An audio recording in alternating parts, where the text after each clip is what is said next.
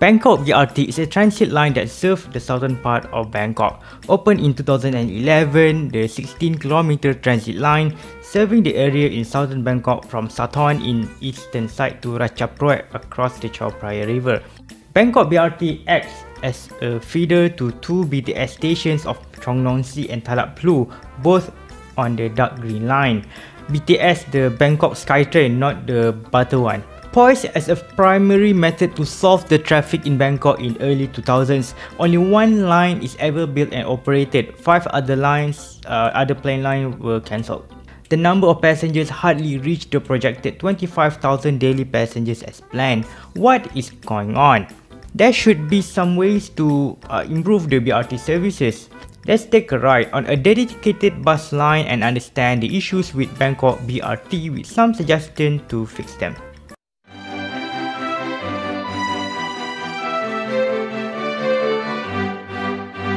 Bangkok, with more than 7 million people living within its provincial border and millions more living in the neighbouring provinces, has serious congestion problems. Rail transit has been constructed with the both Sukhumvit Line and Siloam Line opened in 1999, in addition to MRT Blue Line opened in 2004.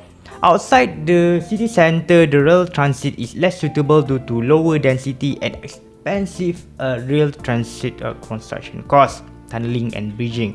Therefore, BRT was suggested as the option to build the transit line, which has lower capacity but cheaper than the rail transit to construct. BRT is short for Bus Rapid Transit, a transit system that runs by bus instead of train. A bus line with its own stations, platform and ticket gates. It is a transit line on rubber wheels.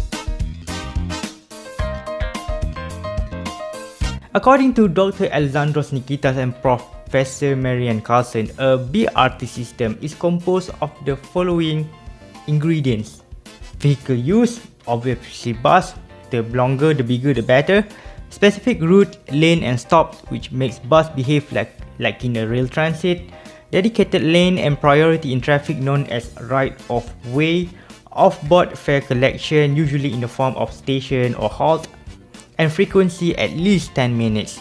The first operating bus-only lane network in the world is Runcorn's Busway in England, opened in 1971. The BRT system that we know today was introduced in Curitiba, Brazil in 1974, which later introduced dedicated platform and off-board payment, which means that the tubular station stops. The bus system in Curitiba is so substantial that it became the model of the later BRT systems such as in Bogota and also in Jakarta. Due to ever-expanding Bangkok due to population growth and migration from rural areas, existing rail transit system is inadequate to reduce the car dependency. With the combination of the lower construction costs and lower capacity which suited the built-up areas in the fringes of the city centre, BRT has been chosen instead of a SkyTrain or MRT. The construction of the first and the only BRT line in Bangkok started in 2008 and completed in 2011 with a cost of 2 billion baht. Meanwhile, the Bangkok Metropolitan Administration or BMA planned to expand the BRT concept to other 14 other routes in Bangkok, covering the distance of about 250 kilometers. With lower cost of operation than rail, bus-only lane that makes bus faster, and integration with the BTS station, Bangkok BRT should reach the 25,000 daily users target, right?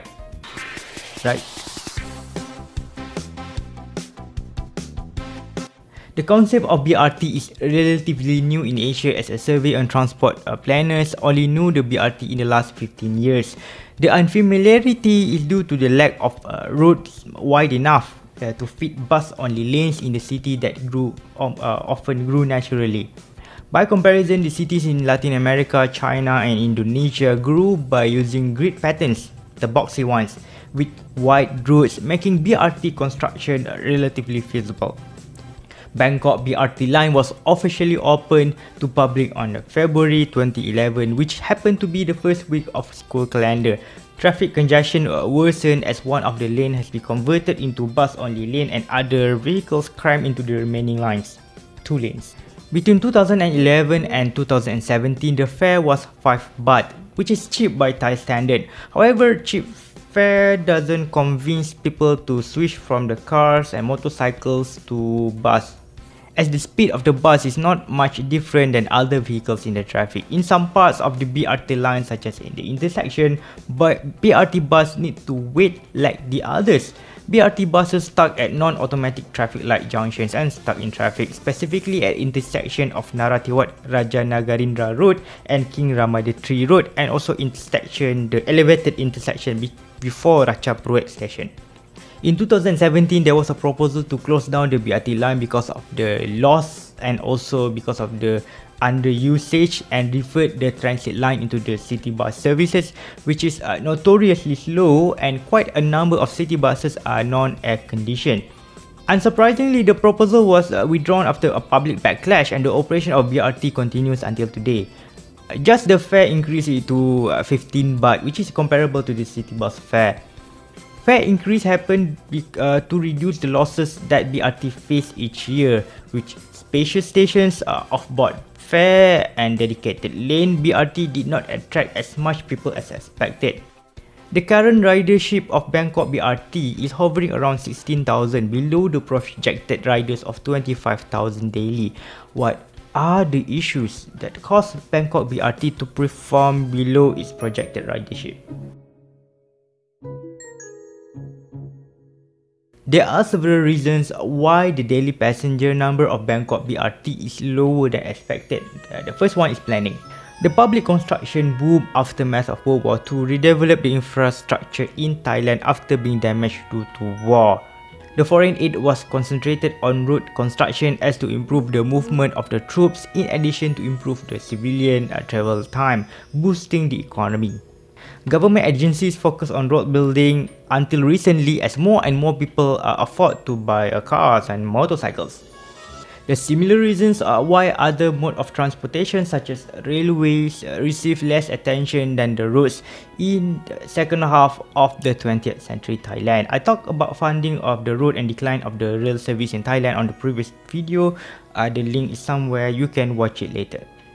Other than car-centric development, public road ownership added the complexity to construct just a single BRT line. There are various agencies that build and maintain the road, which cause confusion of who actually own and responsible for a particular road. Road ownership might be under one of these agencies, for example, Department of Highways, Department of Rural Roads, Bangkok Metropolitan Authority, BMA, other government department, or even private owners. Conflicting jurisdictions means converting two lanes on the road into bus-only lanes is a bureaucratic nightmare. The different owners of public roads are one of the key factors of why only one BRT line ever constructed. The other planned line was simply scrapped and cancelled. The second is frequency and speed. BRT is supposed to improve the bus frequency and bus speed as the bus use its own lane. With such an exclusivity, bus should be faster than any other vehicles on the same route. If BRT bus need to stop or stuck in the traffic, there will be no improvement of travel time, as the average bus speed is similar to the city bus. As a result, the bus spent a lot of time at the traffic light, like this one. The BRT bus waited for 3 minutes.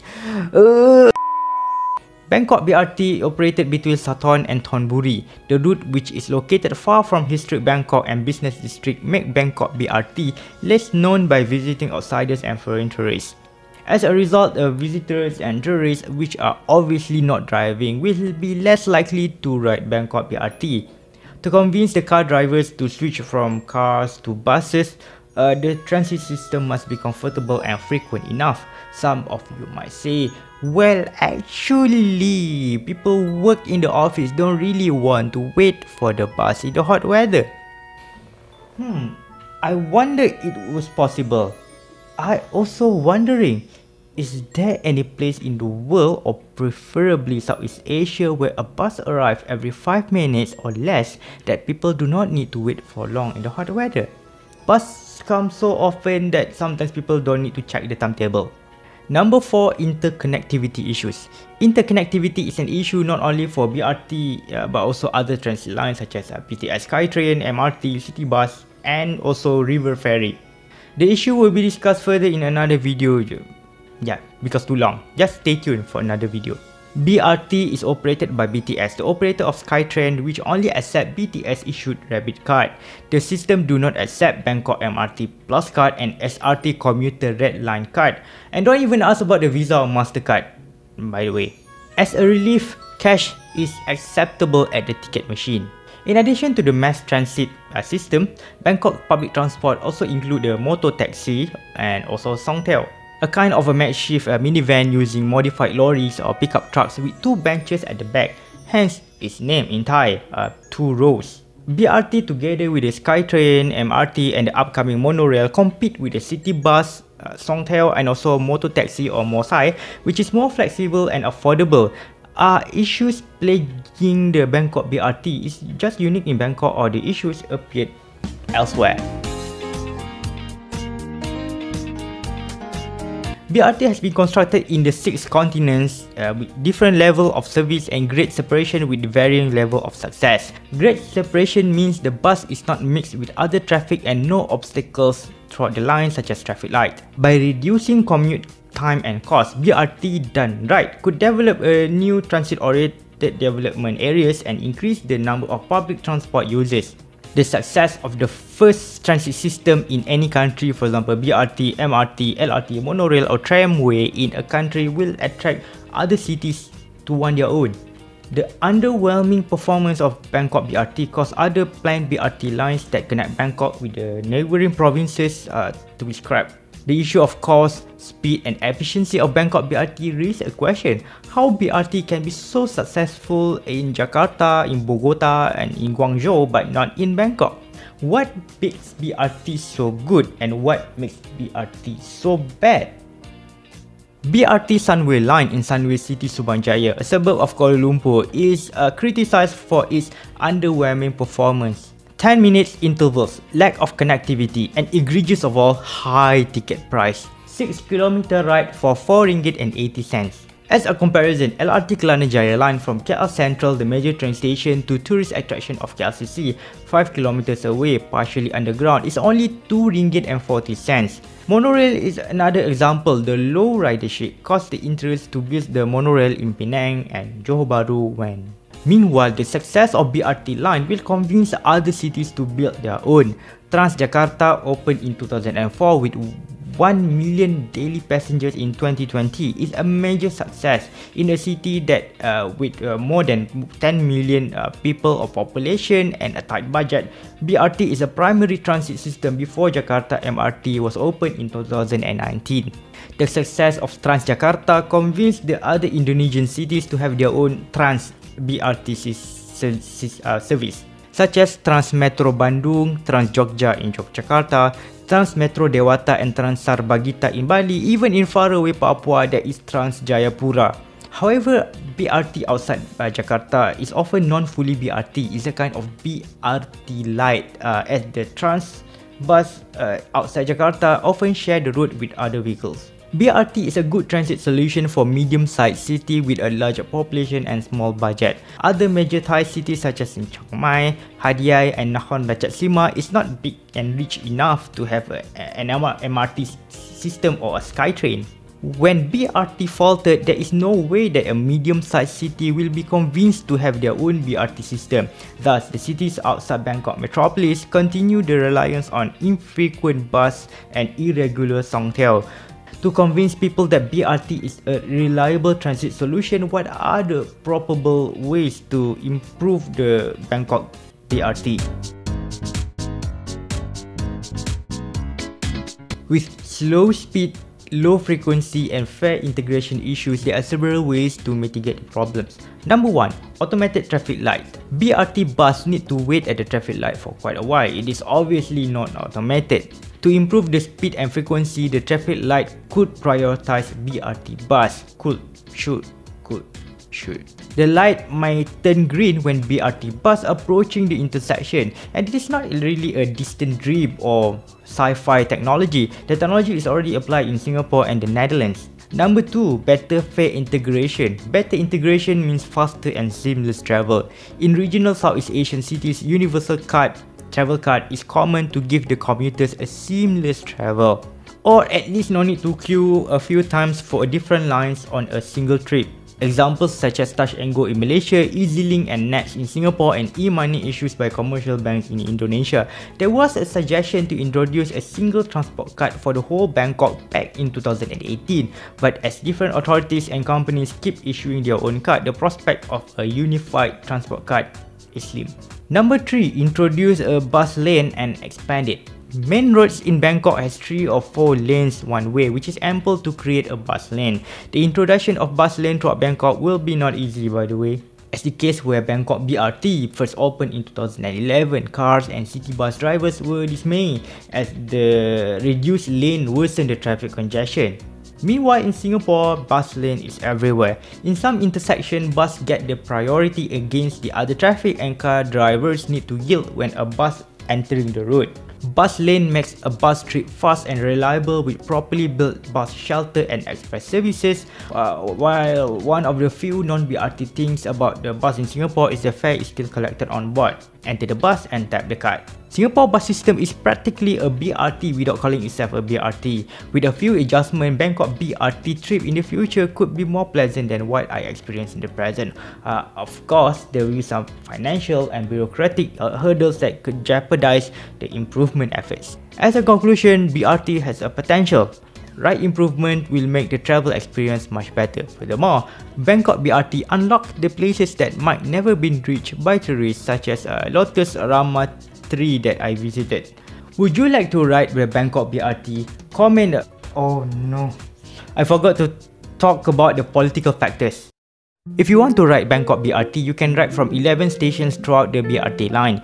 If you transfer to the line via BTS, take dark green lane to Sathorn or Talat Phu. There are few tourist attractions throughout the line such as Wat Dan, Ratchapruek and King Rama the 9th Park. Thank you so much for watching. I hope you learned something new about Bangkok BRT and the issues related to bus rapid transit and probable way to improve the service. Thank you so much again for watching and see you in the next video.